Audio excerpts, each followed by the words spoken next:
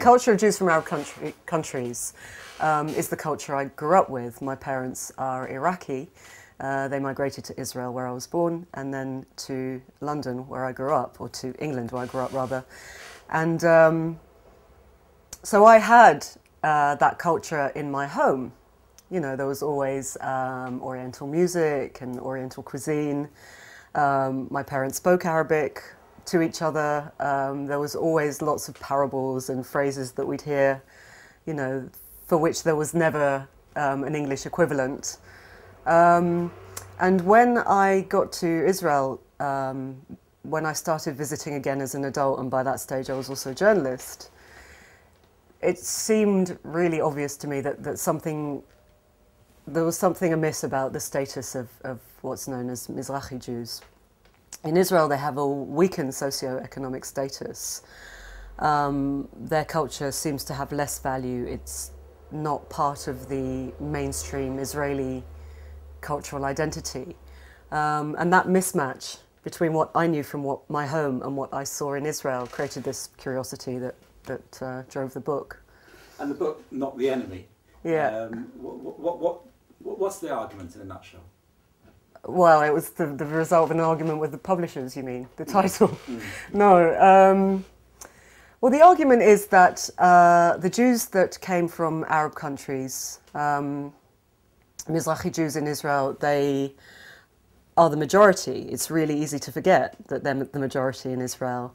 That's something that's not known necessarily outside of Israel. Definitely not amongst people who are not part of the diaspora Jewish communities.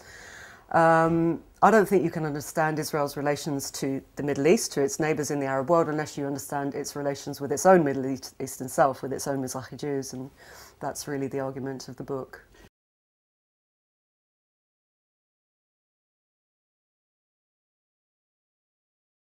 Yeah, I think, I mean, this was something that I heard again and again in Israel from everyone, not just campaigners or people with an agenda necessarily, you know, just people in ordinary conversation who will say, you know, I was embarrassed when my parents spoke Arabic. I told them not to speak Arabic outside the house or if my friends came round. You know, and some people of the first generation report, you know, they'd be speaking Arabic in public places and people go, shh. And they'd be like, what do you mean, shh? What am I, a horse? You know, why are you telling me to shut up? I'm asking my friend how to get to the, you know, to the security office or to some, I need directions of what language am I going to speak to my friend in, if not in Arabic. But it became marked. I think for my parents, it was more just that thing of being migrants to Britain in the 70s and wanting their children to belong and assimilate and get on.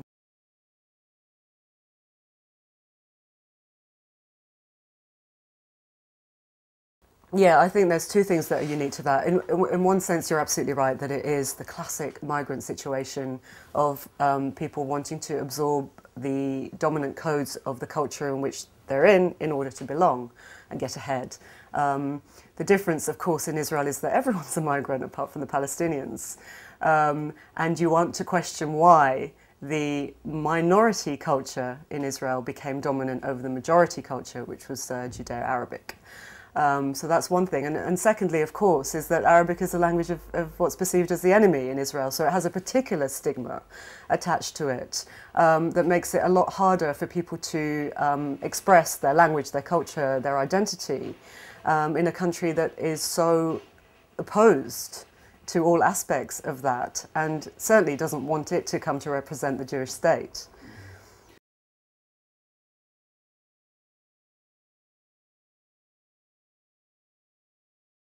No, I think it's definitely a resurgence, and it's I suppose for me it was partly this thing of I felt like I didn't have something that I should have. You know, I felt not entitlement, that's not necessarily the right word, but something that belonged to me, the Arabic language, that was somehow taken away, or I took it away, whatever. Anyway, I need it back. And also I'm a journalist, so you know, I'd like to be able to interview people in Arabic as I interview them in Hebrew, because I think it's really important.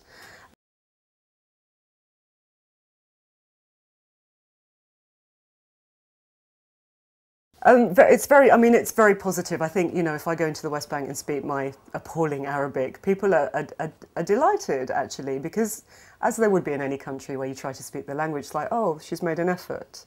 You know, people tend to respond to that very well, especially from, you know, English speakers who arrogantly assume that they don't need to learn any other language. And, you know, I include myself in that scathing analysis. But no, it is something that you see in Israel. And I would say here, I would add to or expand what Professor Somecha said, is that I don't think you need to be Arab in origin or Mizrahi in origin to be an Arab Jew.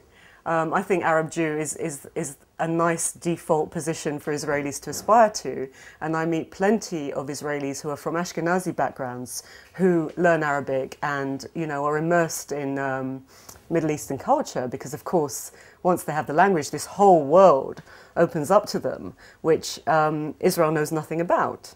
Israel is completely oblivious to the culture of the Middle East.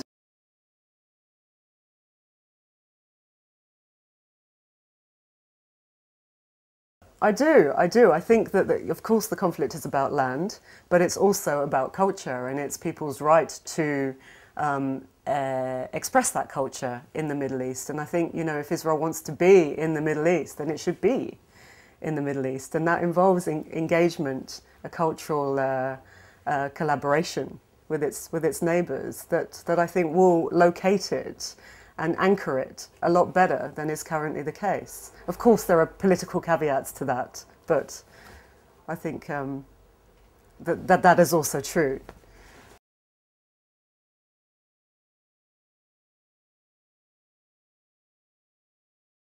Yeah, I think academies are really good at challenging a discourse, and I think, you know, the discourse at the moment is Arab or Jew. You can't be both. It's this polar opposite that's part of a apparently historical hatred between the two, who are completely different and can never meet.